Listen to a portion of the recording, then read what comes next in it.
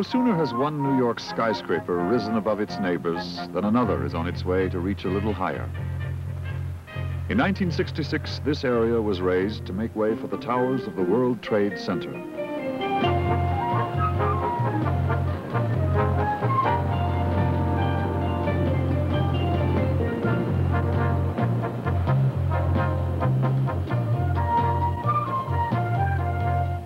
A 1,000 workmen removed 164 outdated buildings. Miles of telephone cables, pneumatic tubes, gas, steam, water, and sewer lines were relocated or removed.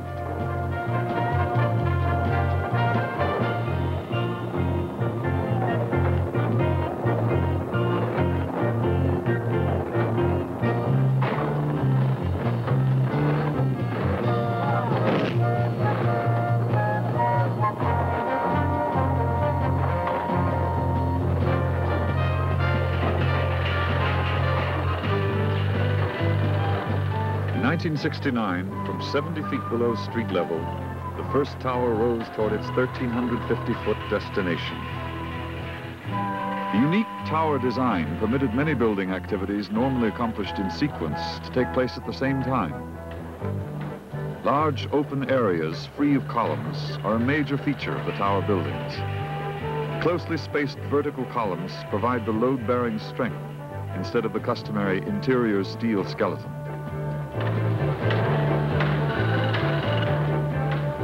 In late 1970, the last piece of steel for the tower was hoisted over a quarter mile into position atop New York's tallest building. The North Tower of the World Trade Center was topped out in December 1970. The South Tower was completed in 1971. The purpose of the World Trade Center is to increase the flow of international trade. It brings together 130,000 people each day, people of business and government involved in processing international commerce. The towers are occupied by the communications, financing, transportation, and education facilities required to carry on business more efficiently. At the World Trade Institute, businessmen and women from the world's trading nations study ways to expand and improve international trade. These towers are becoming the world headquarters, a United Nations of world trade.